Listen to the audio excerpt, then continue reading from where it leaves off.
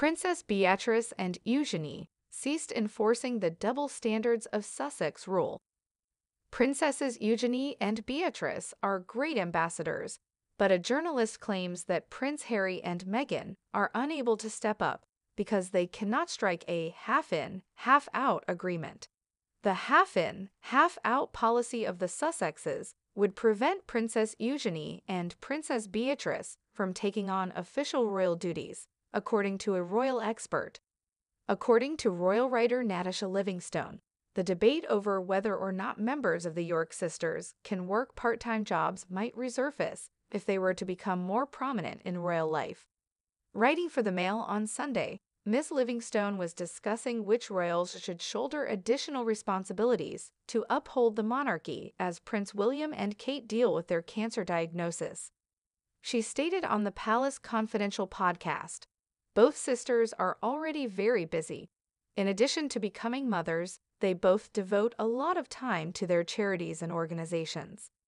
I don't see how that would happen without causing further issues later on, especially with Prince Harry, as the half-in, half-out royals debate often comes up as they get more involved in royal life." In the past, Prince Harry has stated that he had discussed his and Meghan's future roles with the firm and had requested a half-in, half-out arrangement once it was announced they would no longer be working royals. He aspired for Meghan Markle and himself to be free to pursue careers of their own while continuing to support Queen Elizabeth II.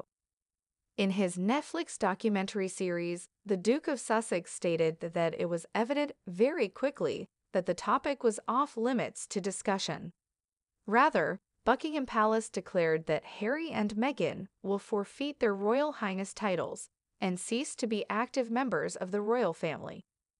Following their breakup, the Sussexes have explored other profitable endeavors, like as partnerships with Netflix, Spotify, and a book deal that resulted in the release of Harry's critically acclaimed memoir, Spare. According to some royal observers, Harry may now wish to work as a part-time royal again, in order to support his family in a half-in, half-out arrangement. The same podcast featured Daily Mail diarist Richard Eden, stating that there is a big difference between Beatrice and Eugenie and the Sussexes. "I think there's a big difference with them because they're not trying to make a fortune," he added, replying to Ms. Livingstone. "Yes, they work, but unlike Harry and Meghan, they don't really have big aspirations to become extremely wealthy." That was going to be even more uncomfortable. Managing a few additional appointments while operating out of an art museum doesn't seem like a big deal to me. In addition to her role as Vice President of Partnerships and Strategy at Affinity, a tech company, Princess Beatrice is a patron of several organizations and charitable causes. Eugenie is employed by nonprofit organizations such as Anti-Slavery International and Children in Crisis. She also started working at Hauser and Wirth, an art gallery. Mr. Eden said that Beatrice and Eugenie were great ambassadors for the royal family, but he also said that they could have done more and that Elizabeth II, their grandmother, had taught them a lot. "They are always sensible and diplomatic," he remarked. "They have never erred in any way. If they could play a larger part, that would be fantastic."